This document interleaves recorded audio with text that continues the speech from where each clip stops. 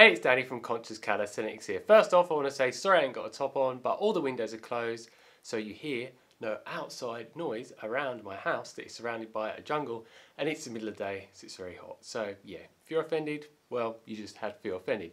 So now on to the topic of the video.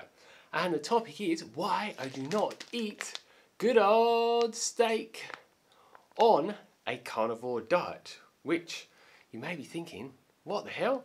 Like most people on a carnivore diet, especially people that have been doing it for a while, normally end up finding from their own personal experience that steak is their favourite food, and more specifically meat, on the carnivore diet. But that is not true for me. And yeah, I know that Shawn Baker, who's an MD, that brought out the Carnivore Diet book and is one of the carnivore advocate people out there that promotes it like crazy. One of his staples is steak. My girlfriend's staple meat is normally steak. Michaela Peterson and Jordan Peterson and so many other different people out there just seem to eat steak time and time again because they say that they enjoy the taste and they feel really amazing from it. But there's a couple of reasons why I do not eat it. It's not that I do not like the taste of it in any way, shape or form, because it does taste really good to me. My favourite steak to eat is a pasture-raised, antibiotic-free, hormone-free ribeye steak, which I get from a company in Thailand. If you want to check out this company for the highest quality meats, there'll be links down below. They can deliver to your door. And yeah, it's just so tasty, and it's very nutrient rich. But when I first tried out steak after being vegan for around 6 years and quitting that diet, if you didn't see that video where I ate it for the first time, and my girlfriend ate it for the first time where she'd not had it for almost 25 years, beef as a whole that is, then click the link to view that video now. So when I first tried it out, I just found that afterwards I felt very sleepy and just very heavy in my body. And I had to just rest for about 4 hours and then my energy levels went back up. So that is the number one reason as to why. When I eat beef mince that is pasture raised, this does not happen to me whatsoever. I just feel really amazing from it. So yeah, that is the number one reason as to why. Why would I keep eating something if it's not making my energy levels feel that good? And I tried so many different times to eat steak and see if this issue would go away, but it never did for me. And to be honest, it actually ends up saving me a lot of money because the beef mince actually costs a lot less than the steak, which is a really great additional thing that I got from not eating steak anymore. And yeah, I will definitely try and experiment with it in the future, but for now I just don't even feel drawn to it in any way, shape or form. I just love making homemade beef patties that I just put salt and pepper on after eating. I did recently a what I eat in a day carnivore diet video, which is the first that I've ever created and uploaded to this channel, and I ate them in that video. If you haven't seen it, click the link up above. And what you need to remember is, for me, when I was growing up and before I gave up meat and switched to a vegan diet, what was my favourite food? Burgers. But obviously things like McDonald's burgers and Burger King burgers that has all the gluten bun added to it and all of the sugar-filled sauce and MSG and all the other garbage.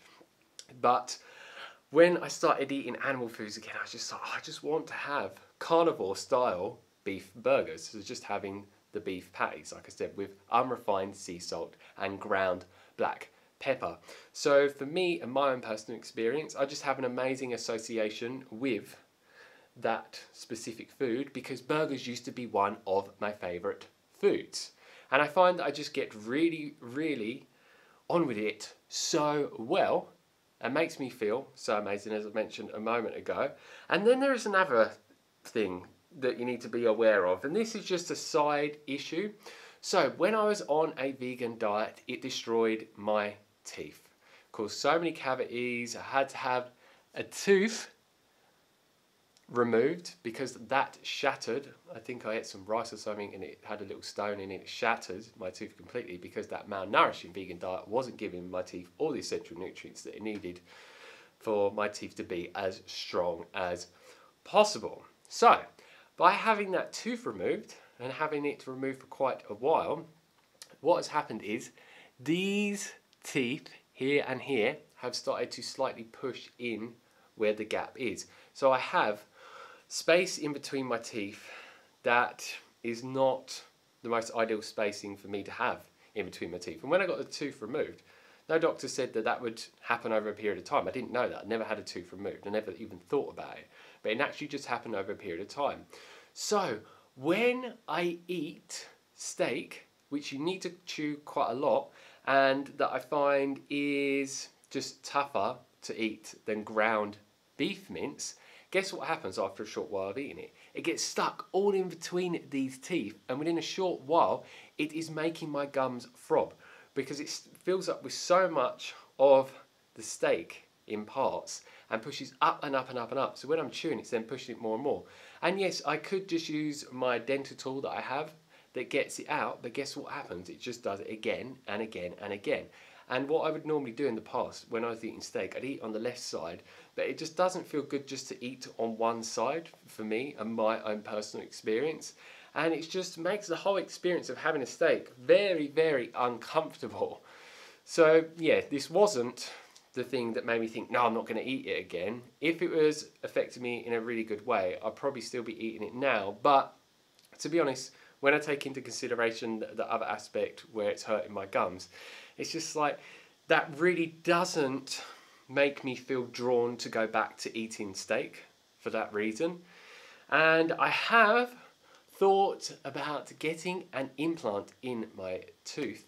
But first, I would need to get some sort of braces to actually pull the teeth backwards first, which I don't want metal braces. You can get braces that go on the inside of your mouth, but there seems to be pros and cons of every type of braces out there. But maybe I'll get that done in the future, who knows. I have some invisible braces, but yeah, I don't like wearing them, to be honest with you. And then, yeah, once that's done, then I could get an implant. But the issue with an implant, even when they're cleaning it properly, even if they give you antibiotics and have everything sterile, every time what happens, when they put the implant in, it traps all bad bacteria that you don't want in there, and it affects your health in a massively negative way. And I remember coaching someone years ago that had had like these types of teeth removed, and then they got them tested and their health was really, really bad. And then when they got it tested, it showed there was so much bad bacteria in there, and they'd had it done by a really reputable, good dentist that followed all of the safety procedure and made sure everything was sterile and so on. So it's like, yeah, I have to spend loads of money to get them straightened and then get that put in, the implant, and it could really have a negative effect on my health. So it's like, I was going to start going ahead with that at one point, but then after learning all of this, I was like, yeah, I just don't know if it's the best idea. So yeah, if you have any advice of anything else that I could do with that, then let me know down below. I will keep trying to look out for some alternatives. But yeah, at the moment, I'm just where I'm at. So yeah, it's really as simple as that. And I'd like to know from your own personal experience, do you find that steak doesn't make you feel the best? Do you not eat it on a carnivore diet or even some sort of meat-based diet? Or is it your favourite food? If so, why? Let us know down below. Or if there's any other meats that you don't get on with, let me know. I don't get on well with pork. I've tried it so many different times now, pasture raised, and I just don't get on with it. If you want me to make a video talking about that in full detail from my own personal experience, then just let me know down below and I can talk about that with you. So that's it from me and this video.